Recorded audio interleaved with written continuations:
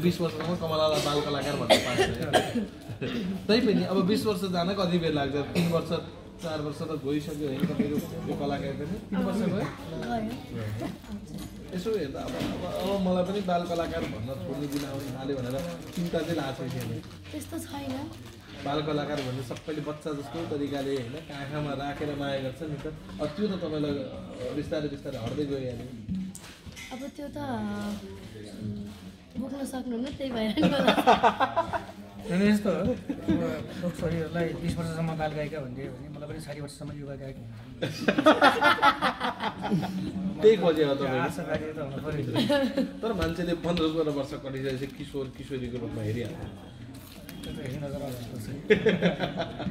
छोरी चाहिँ ठुलो भयो भने नजरमा बाल कलाकारै हो बाल नै हुन्छ होइन हामी कहाँ खेलेको छोरी त्यसैले म त्यही हो 20 वर्षसम्म बाल म पनि 60 वर्ष कमला तपाईँलाई चाहिँ जस्तो अहिले चाहिँ त्यो भङ्गेरी चरीमा गाइएको दोहोरीका टुक्काहरू चाहिँ कतिको केलाउनुहुन्छ तपाईँले आफैले गाएको हो भन्ने लाग्छ कि लाग्दैन त्यो बेलाको दोहोरीहरू अब त्यो त लाग्छ नै आफैले गाएपछि लागिहाल्छ नि होइन र अब त्यतिखेर त्यस्तो शब्दहरू पनि धेरै आउँदैन थियो होइन दोहोरी त गाउँथे तर त्यो अगाडि पछाडिको त्यो अनुप्रासहरू नै केही मिलिरहेको हुँदैन थियो कि अनि अब त्यस्तो हुँदा पनि सबैले मन पराइदिनु भयो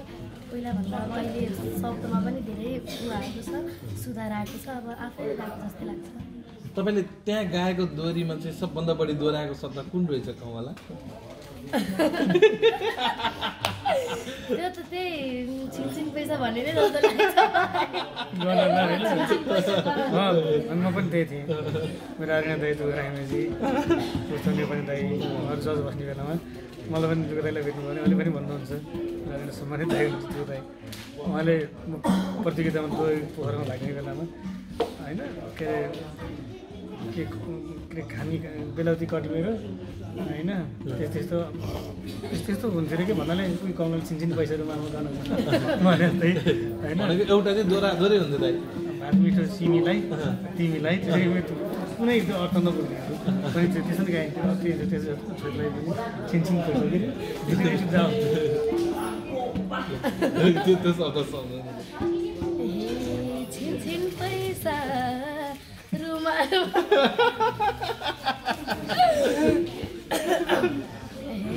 छिनछिन पैसा रुमालमा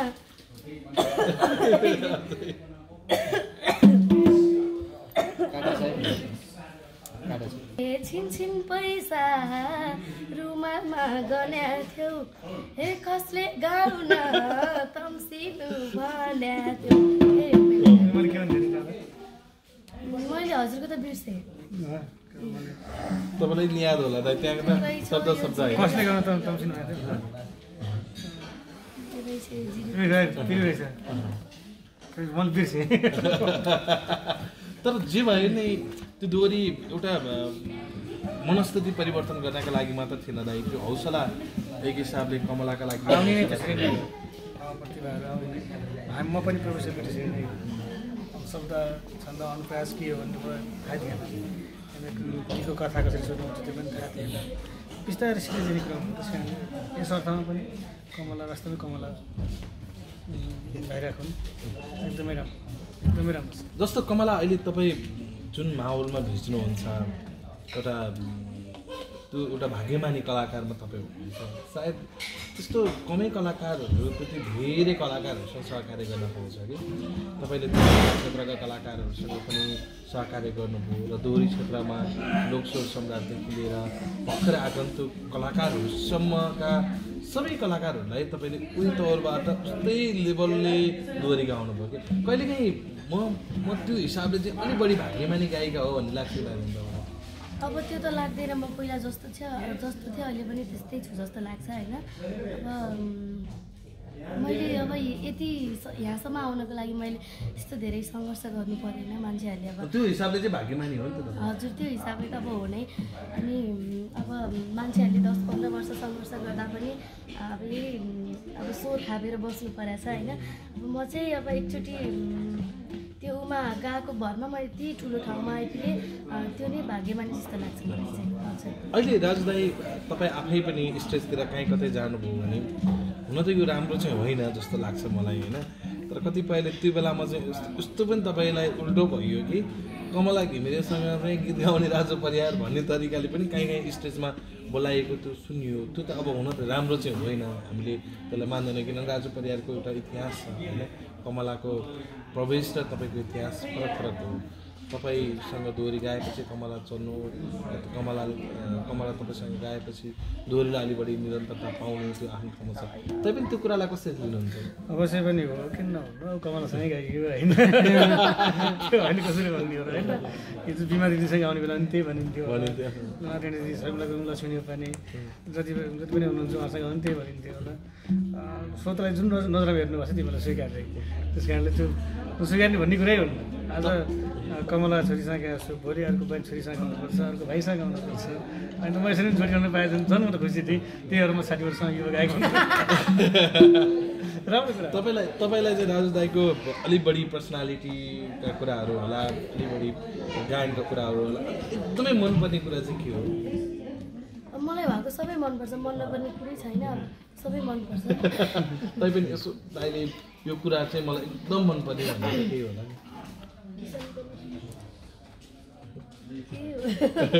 सबै राम्रो लाग्छ स्वर नै हो मलाई चाहिँ अब शब्दभन्दा पनि मलाई स्वर मनपर्छ एकदमै हाई लेभलमा पनि गाउन सक्नुहुन्छ अब शब्द पनि राम्रो त राम्रै हुन्छ तर पनि शब्दभन्दा पनि मलाई चाहिँ स्वर चाहिँ राम्रो लाग्छ अझ स्वर मनपर्छ हजुर राजु दाइ तपाईँलाई चाहिँ जस्तो कमला घिमिरेको अलिकति तपाईँ अलि बढी सङ्गत गरेको हिसाबले त्यो कुरामा परिवर्तन हुनुपर्ने कमला हो अझै यो कुरामा चाहिँ पर्फेक्ट हुनुपर्ने कमला हो भन्ने त तपाईँले भनिराख्नु भएको छ मनपर्ने कुरा चाहिँ मनपर्ने कुरा यो सायद बालपन भएर पनि होला मलाई मनपर्ने चञ्चले पनि मनपर्छ त्यो पनि मनपर्छ म पनि यस्तै थिएँ होला होइन बालपनको एउटा हुन्छ नि किसिमको रोमान्टिक त्यो चाहिँ साह्रै मनपर्छ अब आफूले भने जस्तो अब चञ्चलताहरू हराउनु जाला होइन के जिम्मेवार हुँदै गइहाल्छ त्यस कारणले अर्को राम्रो छ त्यही हो मलाई चिन्ता भनेको है शब्द लेखेर गाउन सकिन्छ रेकर्डिङको पाटोहरू स्वरको लागि नै अब यो ठ्याक्कै स्वर चेन्ज हुने बेला छ 15-16 वर्षमा स्वर चेन्ज हुन्छ चेन्ज हुने बेलामा स्केलमा स्वरहरू बस्ने बेला नि सुरमा बस्ने सुरमा राख्ने स्वरमै एक समय कस्तो भएको थियो नि बाल प्रतिभा प्रयोग गर्यो भन्ने बेलामा पनि राजु परियार एउटा गायक मात्र थिए जसले चाहिँ बाल प्रतिभा प्रयोग भएको होइन बाल प्रतिभा चाहिँ बाहिरिएका हुन् निस्किएका हुन् उनीहरूले प्रस्फुटन भएर चाहिँ प्रस्तुत भएका हुन् भनेर बोल्ने तपाईँ मात्र हुनुहुन्छ गायकको रूपमा अरूले चाहिँ बाल कलाकार प्रयोग गरे भन्ने तरिकाले यही फिल्डका कलाकारहरू पनि लाग्यो होइन कतिपय प्रयोग पनि भयो कतिपय भएन पनि होला त्यो विषयमातिर मन लाग्दैन तर यो गीत सङ्गीत भन्ने कुरा नाच भन्ने कुरा अभिनय भन्ने कुरा यो स्कुल लेभलदेखि नै स्कुलदेखि नै यो सुरु हुनुपर्छ किनकि सङ्गीत बिनाको जिन्दगी नाच गाना बिनाको जिन्दगी त्यो के जिन्दगी त्यो पाठ्यक्रम नै कमसेकम त्यो हुनुपर्छ जस्तै हाम्रो स्कुलतिर पहिला शुक्रबारे कार्यक्रम हुन्थ्यो साङ्गीतिक कार्यक्रम हुन्थ्यो अभिनय गर्थ्यो डान्स गर्थ्यो कि त अतिरिक्त कार्यक्रम क्रियाकलापहरू गर्थ्यो त्यस्तै गरी यो स्कुल तहमै यो गीत सङ्गीत अहिले बाल कलाकारहरू यो मिडियाले गर्दा पनि सहज भएको छ अब प्रत्येक स्कुलमा पनि अब म्युजिक टिचरहरू राखेको चाहिनु पर्ने परिस्थिति होइन हर स्कुलमा म्युजिक टिचरहरू राखेको देख्छु त्यो राम्रो कुरा हो यिनै बाल प्रतिभाहरू आउँदाखेरि नै त्यो एउटा वातावरण बनेर कमलाको एउटा गीत चाहिँ स्कुलमा पाठशालाको रूपमा पनि प्रयोग भयो म्याउ म्याउ बिरालो त्यो गीत अहिले पनि सम्भवतः हरेक स्कुलको टिचरले चाहिँ पढाउने बेलामा त्यो गीत सिकाएको भिडियोहरू भाइरल हुन्छ होइन त्यो गीत अन्य भाइ बहिनीहरूको लागि अन्य साथीभाइहरूको लागि चाहिँ पाठशालाको रूपमा हुँदै गर्दा तपाईँलाई चाहिँ कतिको उत्साहित बनाउँछ किनकि हामी पहिला बच्चामा तपाईँ अझै सानोमा सुनेको गीत पनि होला होइन कछुवा खखरा भनेर पढाउँथ्यो नि त्यसरी तपाईँको चाहिँ म्याउ म्याउ बिरालो पढाउन थाल्दा कतिको खुसी हुन्छ अब खुसी त एकदमै छु खुसी सँगसँगै एउटा दुःख पनि छ अब त्यो गीत मैले अब आफैले मेरो मामाले लगानी गरिदिनु भएको थियो मेरो मामाको छोराले मैले अनि विक्रम मामाले भएर हामीले त्यो गीत गाएका थियौँ त्यसपछि अब मेरो युट्युबमा हालेको त्यो गीत चाहिँ कपिराइट लगाइदिएर त्यो अब उडाइदिनु भयो कि त्यो कसले गर्नुभयो मान्छे त पत्ता लागिसकेको छैन होइन अब त्यो बजाउँदा चाहिँ खुसी लाग्छ तर यो उडेको यसो सम्झिँदा फेरि दुःख लागिहाल्छ त्यो गीत अहिले राख्नु भएको छैन नै छैन किन राख्नु भयो अब त्यो रिकभर गराउन खोज्दा पनि भएन अनि त्यतिकै भयो मनै मरेर गयो कसले अब त्यो मान्छे पत्ता लगाइसकेको छैन अब कसले कसले यस्तो अब मान्छेले राम्रो गरेको देखेर खुट्टा तान्ने धेरै हुन्छन् होइन अब कसले गर्यो तर त्यो गीत पनि लगभग 50-60 लाखको हारेर पुग्न लाग्यो 60 लाख त पुगिसकेको त्यसपछि तपाईँको च्यानल नै हुनु होइन हजुर एउटा बाल प्रतिभाहरूको एक समय चाहिँ दुरुपयोग भयो भन्दै केही कलाकारहरू लाग्नु भएको थियो त्यो सायद त्यसमा चाहिँ कमला पनि पर्नु दुरुपयोग सदुपयोग भनेको मान्छेको मनस्थिति व्यवहारमा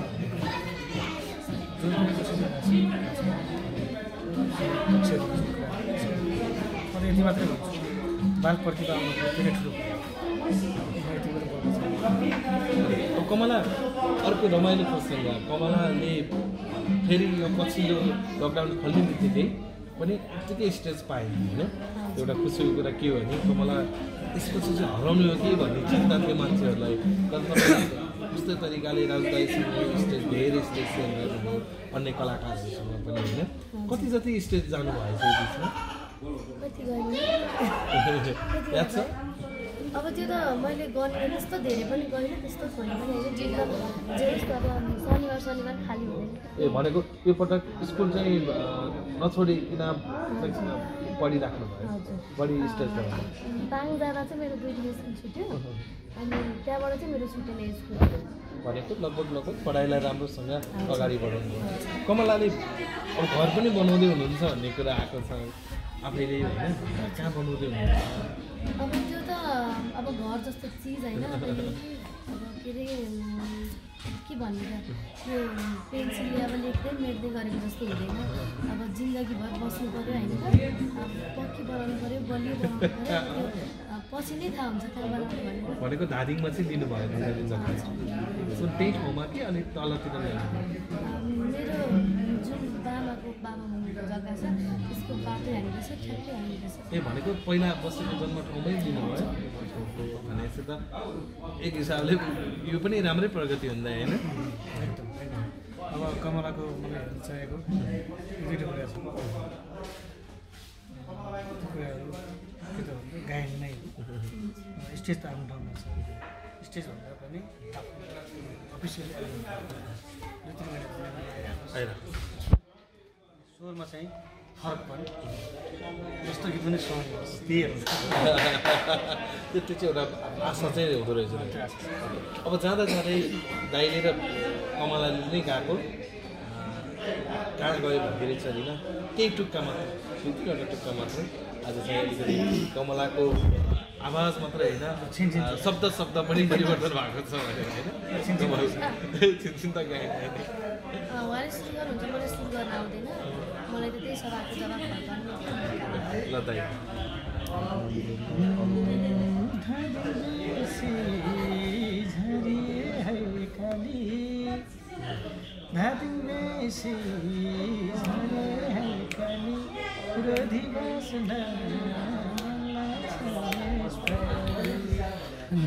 गयो भागेरी चारी मनलाई मैले बिर्सला कसरी मलाई खासै नरमाइलो लागेन मलाई खासै नरमाइलो लागेन हे भविष्य नै भइसक्यो गाएन कहाँ गए खोकी लाग्यो अब राजु दाइले म एकैछिन बाहिर पठाउँछु एकैछिन कमलासँग थोरै कुरा गर्नु दाइलाई धन्यवाद छ अब कमला मैले जोड्न चाहेको चाहिँ अहिलेको बिचमा पनि तपाईँको स्टेज कार्यक्रम पश्चात दोहोरी रेकर्डिङ दोहोरीहरू पनि बढी गाइराख्नु भएको छ। अब तपाईँले रेकर्डेड दोहोरीहरू लाइभ दोहोरीहरूलाई चाहिँ अलि बढी फोकस गर्न थाल्नु भएको हो। अब त्यो त अब तपाईँलाई कसरी भन्नु, अब म स्कुलमा हुँदा त म शनिबार अब बाहिर स्टेज प्रोग्राममा हिँड्दाखेरि नै अब त्यो भइहाल्यो होइन, समय जान्थ्यो। अनि अब अहिले त समय पनि बिदाको समय छ होइन, मान्छेहरूले एकदमै अब पर्खिरहनु भएको छ होला, सायद पर्खिरहनु भयो होला पनि। अनि त्यसपछि अब त्यही भएर पनि बिदाको बेलामा अब घरमा काम पनि हुँदैन, अब त्यही वस्तु त छ तैपनि दुना नभएपछि अलिक काम नभएको जस्तो लाग्दो रहेछ। त्यसपछि अब बिदाको बेलामा आएर यसो गाइदिएको मात्रै हो। जस्तो यही बिचमा पनि तपाईँले दोहोरीहरू चाहिँ अलग तरिकाले सिर्जना गर्नुभयो, गाउनुभयो होइन, रेकर्डेड सङ्ख्यात्मक रूपमा कम भएको हिसाबले चाहिँ तपाईँलाई, तपाईँको मम्मीलाई, तपाईँको बाबालाई चाहिँ फोन जान्छै जाँदैन, कमला गीत गाउनु पऱ्यो, एउटा रेकर्ड नयाँ गीत गाउनु पऱ्यो भनेर चाहिँ फोन कतिको आउँछ? अब त्यो त आउँछ नै होइन, अब मान्छेहरूले शनिबार गर्नु भन्न मान्दैन कि, कोही कोही एक दिने कार्यक्रम हुनसक्छ, कोही कोही 2 दिने त्यस्तै हुन्छ होइन। अनि अब आइतबार सोमबार त्यस्तो बेलामा त म पढाइ छोडेर जान त मिलेन। त्यसपछि अब अहिले म 7, 6, 7तिर भएको त म जान्थेँ होला। अब अहिले बेसिक लेभल इक्जाम पनि हो अनि एकदमै गाह्रो हुन्छ। त्यसैले पनि मम्मीहरूले अब शनिबार भए आउँछु नत्र भने आउँदिनँ भन्नुहुन्छ। अब शनिबारै भए पनि अन्तै बोलिसकेको भए त अब त्यसमा हामीले हार त खानु परिहाल्यो। अब फोन त आउँछ। कति जति गीत मैले क्यान्सल गर्नु पऱ्यो भन्ने लाग्छ तपाईँलाई? अब त्यो त मलाई मम्मीले भन्नुहुन्न, मम्मीले अब जब शनिबार जानु छ भने मलाई मम्मीले भन्नुहुन्छ अब यो बार जानुपर्छ भनेर भन्नुहुन्छ, म सबै रेडी पारेर राख्छु। अनि त्यसपछि त्यो मम्मीलाई फोन गरेपछि के भन्नु पर्यो भनेर सोध्नुहुन्छ मलाई, अब कार्यक्रम राख्न के गर्ने भन्नुहुन्छ। अनि मैले अब बिदाको समय छ भने हुन्छ भन्नुहुन्छ, बिदा छैन भने हुँदैन भन्नुहुन्छ। त्यो गर्ने त साध्य नै छैन। जस्तो स्टेज कार्यक्रमहरू पनि तपाईँले टाढाको छोड्नु पर्दा चाहिँ पुस्मत लाग्यो नि मन भने होइन, मैले टाढा छोडेको छैन, बरु मैले 2 दिन स्कुल छोडेँ। तर त्यो स्कुल छोड्दा चाहिँ म रुवाएको थिएँ कि, त्यसपछि दाङ गएको चाहिँ मेरो फ्लाइट पनि छुटेको थियो। त्यसपछि ढिलो भएर बेलुका गएर गाउन पाइएन। त्यसपछि भोलिपल्ट बसियो, फेरि बेलुका फर्किने त सम्भवै थिएन। त्यसपछि भोलिपल्ट पनि बसियो। अनि आइतबार र सोमबार चाहिँ बिदा भयो, स्कुल जान पाइएन। अनि टाढाको चाहिँ त्यस्तो क्यान्सल गराएको छैन, त्यही दाङमा भन्नुभएको थियो, त्यहाँ गइहालेँ त्यति। नत्र भने लगभग स्टेज पनि राम्रो तरिकाले चल्नुभयो। मैले अहिले तपाईँ तत्काल नयाँ गीतको तयारी पनि गर्दै हुनुहुन्छ भन्ने कुराहरू, तपाईँको त च्यानल रिकभर नभएपछि के गर्नुहुन्छ? नयाँ गीत सृजना गर्नुहुन्छ? अब च्यानल चाहिँ मेरो रिकभर भइसक्यो। अब मान्छे दाइहरूले अब एकदमै गरेर रिकभर त भइसक्यो। जुन गीत हो त्यो रिकभर भएको छ? जुन गीतहरू चाहिँ त्यसमा हालेको थियो नि त्यो चाहिँ रिकभर भएको छैन। अनि अब फेरि नयाँ दोहोरीहरू हालेका छौँ। अब गीत बन्दैछ, 2टा गीत पर्सि रेकर्ड छ एउटा गीतको, अनि अर्को गीत पनि अब हुँदैछ। अनि अब चाहिँ गीत रेकर्ड पनि हुन्छ। हजुर। अब अर्को कुरा चाहिँ जस्तो स्कुलमा पनि तपाईँको अहिले चाहिँ पछिल्लो समय राम्रो रिजल्ट आउन थाल्यो, कमलाको पहिला भन्दा त धेरै राम्रो पर्फेक्ट पढ्न थाल्यो भन्ने कुराहरू पनि आएको छ, यो कतिसम्म हो? अब खै मलाई चाहिँ यो कुरा साँचो जस्तो लाग्दैन। पहिला अब 7मा म धेरै जस्तो प्रोग्राममा हिँडेँ होइन, किनकि अब मलाई लाग्यो कि मेरो बेला अब पछि धेरैजना आइसक्नु भएको छ होइन, म हराउँछु होला जस्तो लाग्यो मलाई। अनि त्यसैले मैले स्कुल त मलाई बाबाले 1 महिनामा 32वटा प्रोग्राममा लिएर हिँड्नुभयो। मैले स्कुल सबै छोडेर हिँडेको। 7मा चाहिँ अब यस्तो केही नै भएन, म गएँ। अनि अब त्यही नै हो 7मा त। अनि 8मा चाहिँ